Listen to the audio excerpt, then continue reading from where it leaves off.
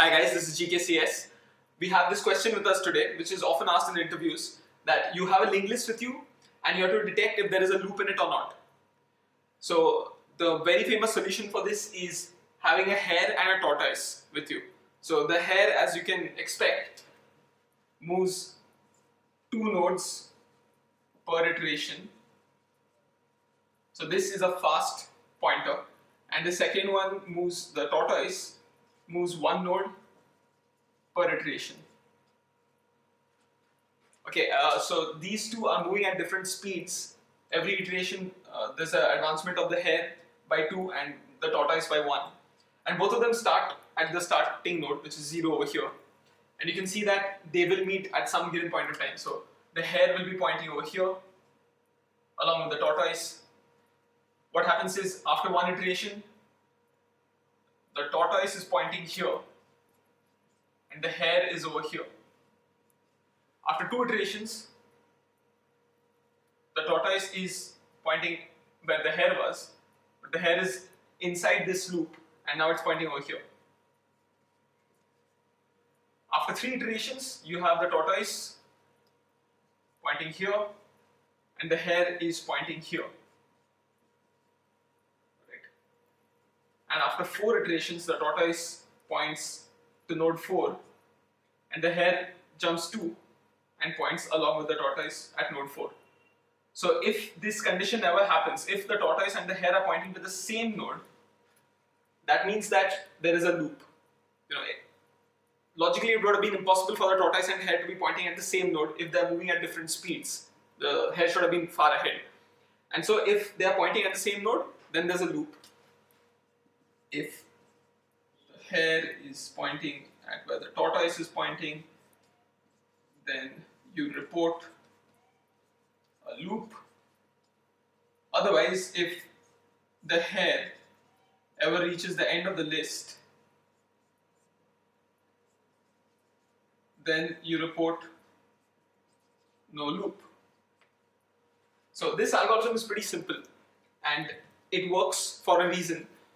You have the tortoise moving at just 1 iteration per one node per iteration. So the total number of nodes that the tortoise is moving is n after n iterations, and the total number of nodes that the hare has moved is 2n after n iterations.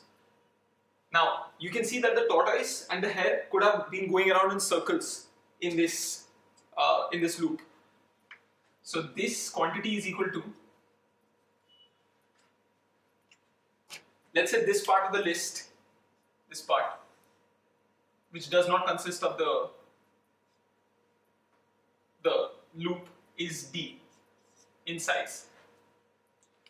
Okay, so in fact, this part is d in size, and the point at which they meet each other is k. So this part, these 2 nodes, these 3 nodes in fact, is equal to k. That's the distance k.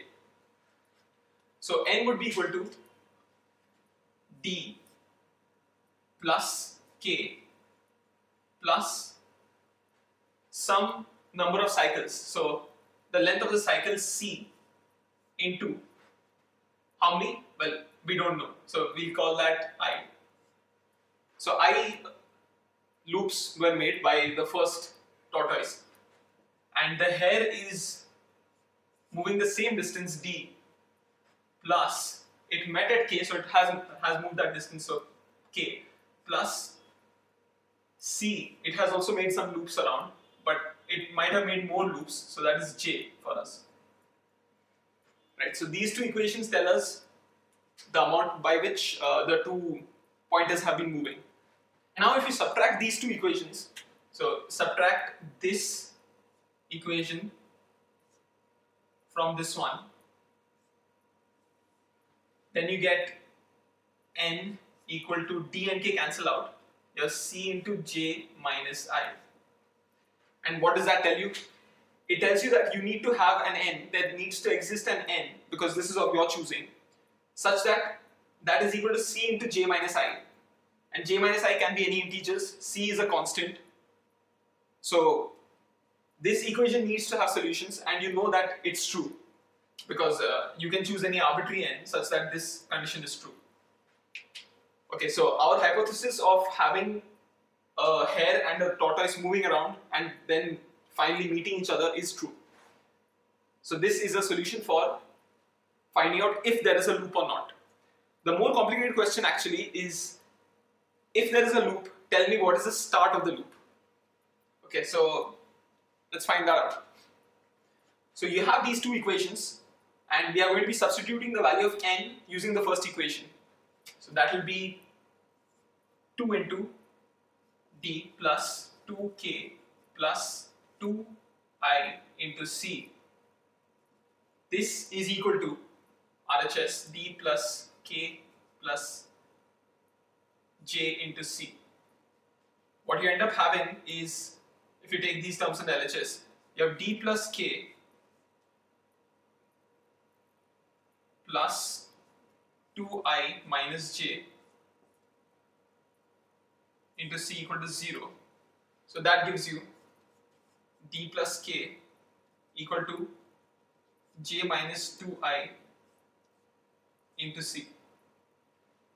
Okay, and 2 years ago, I was asked the same interview question at Morgan Stanley, and I came up to this point, but I couldn't think ahead.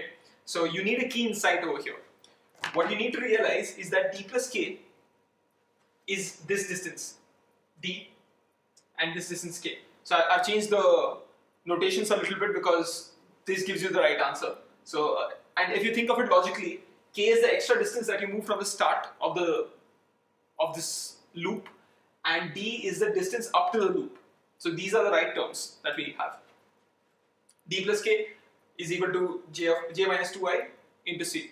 And changing these two terms is not going to change our original answer of, is there a possibility if you have a hare and a tortoise running and a meeting point? Those equations still hold.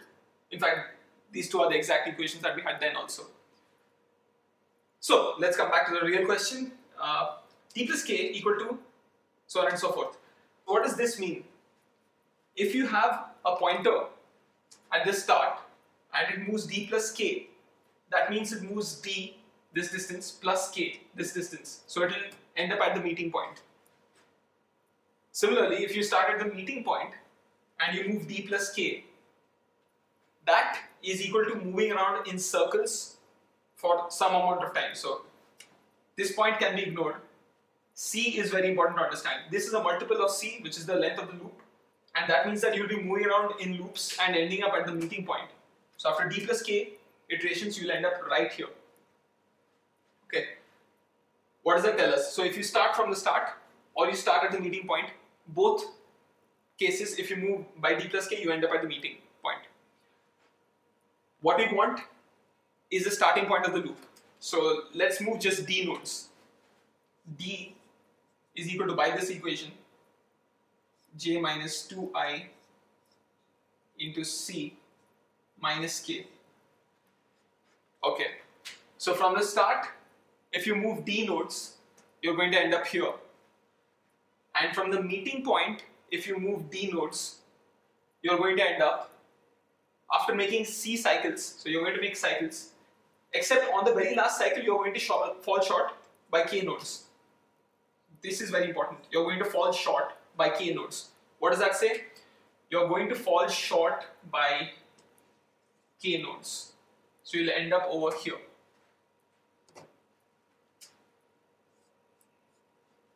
If k was equal to 2, you're going to fall short by 2 nodes to the meeting point again, so that will be over here. And if you start from the starting node, you will end up over here. So if you have these 2 pointers P1 and P2, and you move them one by one for a certain number of time, the moment they meet each other, which is this point, is the start of the loop. That's what this equation means. So take your time, get your head around it. If you move d nodes, that's the only time when these 2 pointers are meeting. That's the shortest time by which these 2 pointers are meeting, and therefore we take one node at the start, P1, move it to the right one by one, and we take another pointer P2 and move it around this loop one by one.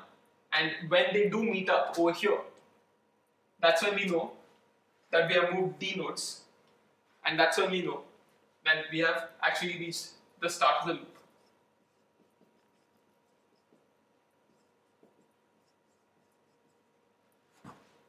Loop. So this was an interesting question. I finally found the solution after a couple of years. So in case you have any doubts or questions, please leave them in the comments below. I'll be sharing one relevant link in the description below. So until next time, see you.